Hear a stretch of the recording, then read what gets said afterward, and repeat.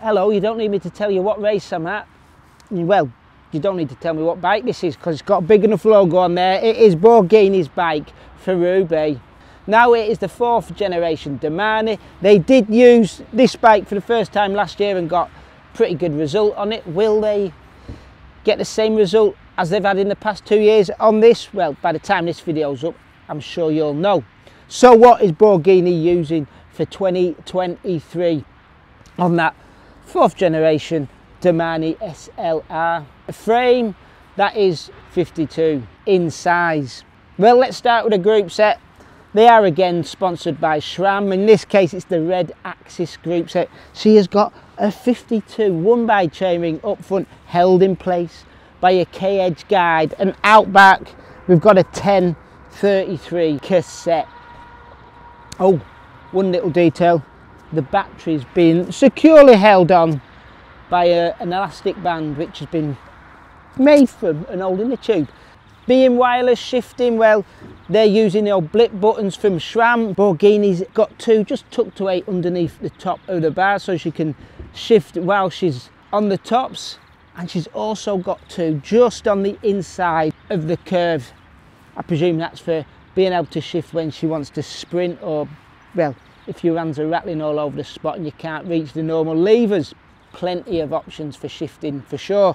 There's no double wrapping of the bar tape, standard one wrap on there, so I'm guessing she's got some good gloves from Santini to use. Them bars are a 38mm wide Bontrager, matches the XXX stem, which is a 120mm and a negative 17-degree drop on there. And so you know what cobble sectors you've got coming up, she has of course got the old route taped to the top of her top tube, so it's not just the Wahoo computer held on by the K-edge mount giving her the information out on the road. Well, that and the radio that she'll have in her ear.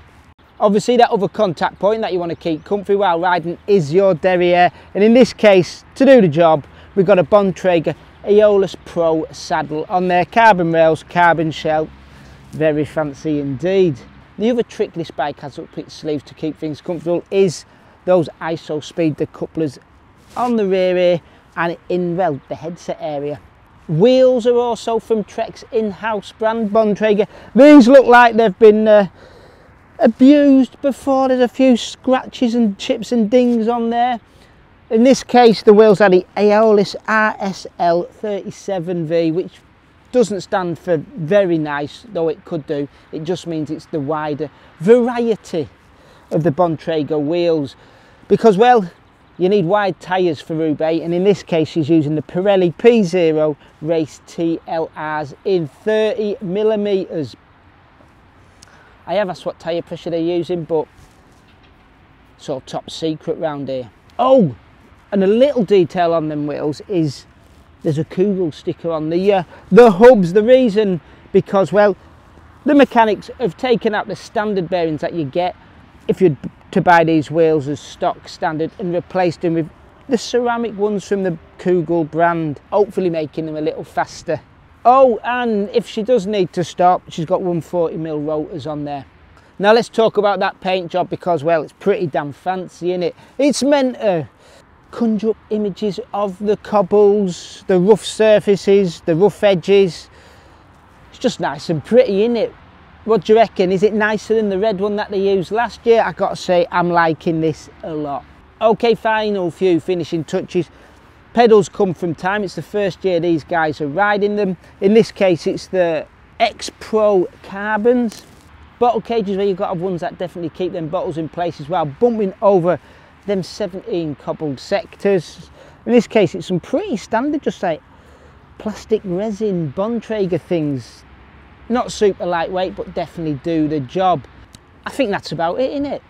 Nice looking bike. What do you reckon? Gotta say yes, pretty damn sweet. Let us know in the comments below. Join the conversation, like, you know what to do.